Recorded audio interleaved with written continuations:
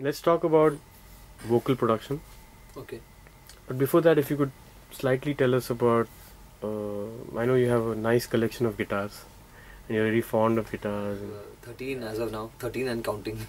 great, and it's a beautiful piece that you're holding here, the Martin. It's a 175 years anniversary. It's a 1935 Sunburst reissue actually. Wow. So yeah, it's like a rare piece. This has been your passion also, in terms of absolutely. The thing is that I'm not a guitar player actually, but I just believe that having good guitars is really important for any producer. I mean, at least for me, personally speaking, because I know what sound I want. I know what the sound that I have in my head.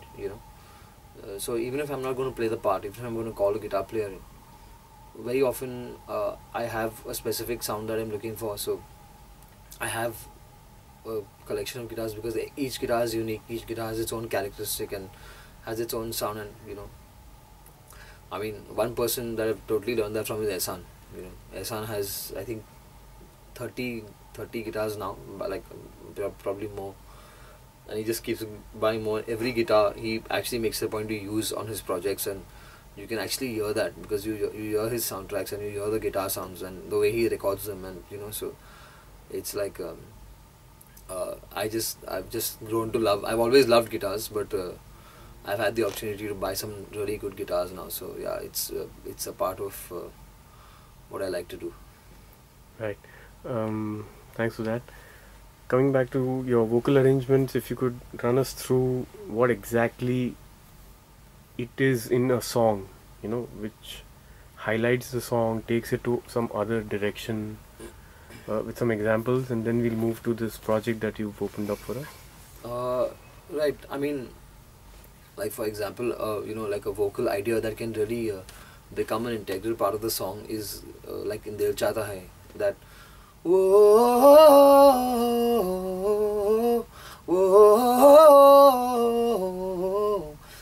that's actually my voice in the song, but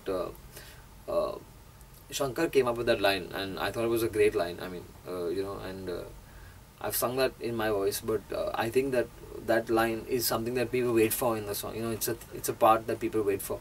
So I mean, now in my job, when I'm called in as a vocal producer, very often music directors call me in when the track have often been dubbed already, and they just need to be the song needs to be embellished basically, and they call me in as a specialist to handle all the vocal production on the song. So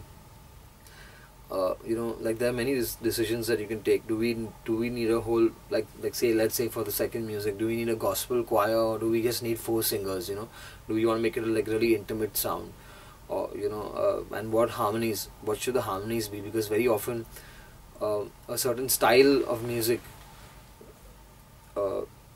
is defined by the writing of the intervals in the harmonies. Now, to explain that in a slightly more, like a slightly simpler way, is that, let's say if I'm doing an African section, you do very straight parallel harmonies like in an African section. That defines how it sounds. But if you were doing the same thing but approaching it from a slightly jazz R&B style, you wanted to achieve that sound, then you would do more close voicings and notes that are slightly dissonant, not necessarily parallel thirds, and very often that's the reason why music directors call me in, because it's something that I used to do a lot of at that point. And I mean, I remember going through some crazy experiments at home, because when I first started journey as far as a vocal producer was concerned, I mean, I don't think there was much vocal production happening at that point in Bollywood and whatever. It would just be very kind of random in a way, because like a typical chorus. Yeah, exactly. People 16 singers would just come into a room and just everyone be singing the same thing.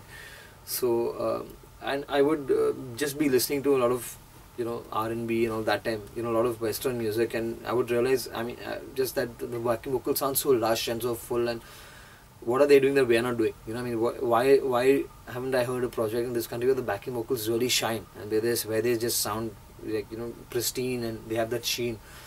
So I started listening to a lot of albums, like all Jackson records, and like breaking stuff down, you know, basically even all the Quincy Jones, like from The Dude to Smackwater, like all those Quincy Jones albums, and you just started listening to the harmonies in a very minute, microscopic way, and breaking them down completely. And that's when I realized that it's all about how you write. It's all about the intervals, you know, within the harmonies that create a sound that you're looking for, you know. And so that's essentially what a vocal producer does. Basically, it's about creating colors using vocals, you know, creating textures, creating colors, and creating bigness or smallness. You know, you can do all that with a set of singers, you know, who can deliver. So it's just something that is really specialized, but fits into the broad schema, the broader scheme of production, you know. And of course, like recently, I've been doing a lot of other, you know, like programming, production, and composing and stuff. So there's this boy there's Newman Pinto, who does a lot of vocal arrangements now. He's like doing a great job, you know. So it's basically I think it's something that has a very unique place in you know, Bollywood music, or, you know, I mean any music for that matter. But it's only been you know, explored, I think, in the last decade, you know, and never more so than now. You know, now you hear it, it's like quite commonplace, and it's considered an important part, you know, of what we do. Correct. So this decision of what approach to take to a song is decided by you once you listen to the entire track, in most cases. In most cases, sometimes, like in the case of, like, for example, on Vishalji's stuff, what I'm doing is, since I'm also the producer for the project, like for his new film, for Matru, you know, I try to design the vocal from the beginning, before I've even done the track, you know. So like, yeah, there was this one song which we've kind of fleshed out a bit now, which I hadn't done the track at all, and the first thing that came to my head was the vocal part, you know. And based on that vocal part, you know, I kind of decided on what instrumentation the song should have.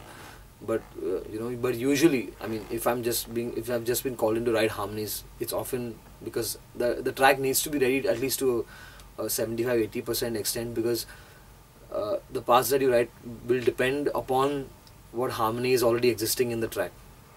So what the keyboard player has played, the chords that are already there, will define what vocal harmony you can put over it. Because you can't do something that's completely contrary to what's already being done. The harmonies that are already existing in the track, you know. So usually it's always after programming and production is done, usually. Okay.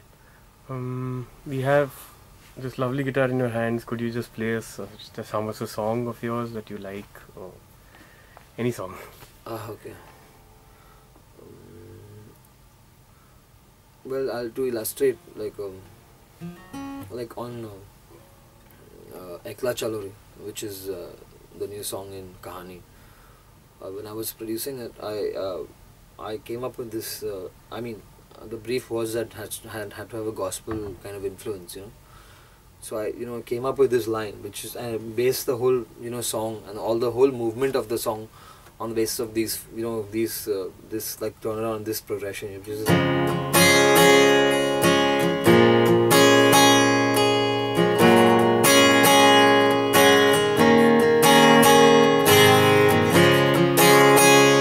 So it was just basically these, just these 8 bars pretty much, and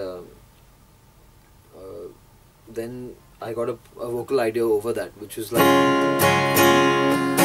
open thy mind, walk alone, be not afraid, walk alone.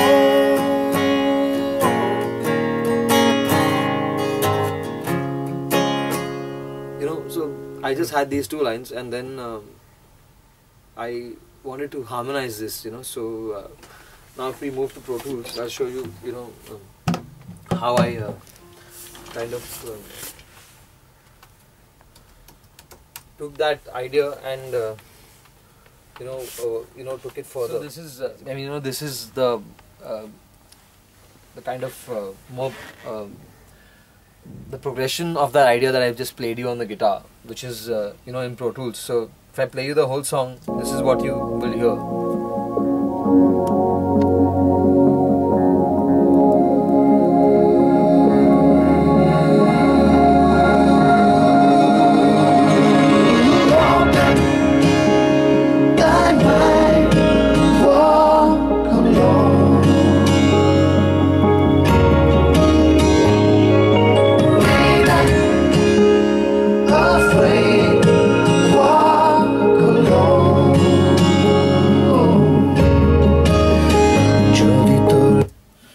So now if you notice, if you heard it while the track was playing, it had this guitar riff which is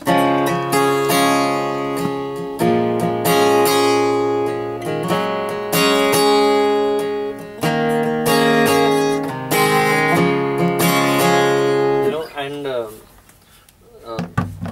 if I solo the voices, this track is the melody, and this is how it sounds, Open thy mind, walk alone. Be not afraid, walk alone.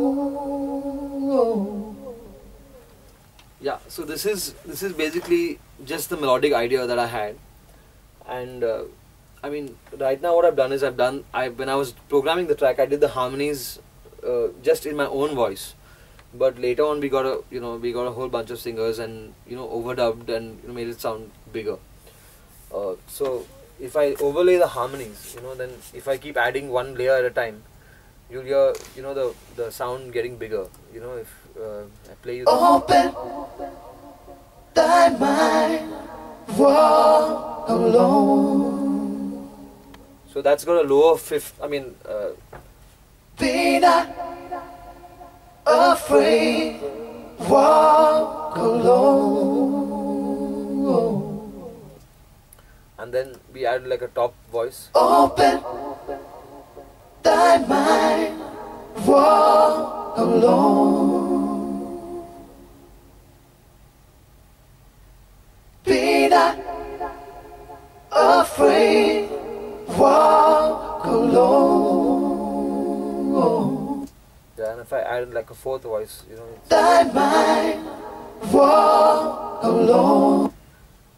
And add like another couple of voices, it just keeps getting larger. Open thy mind, walk alone. Be not afraid, walk alone.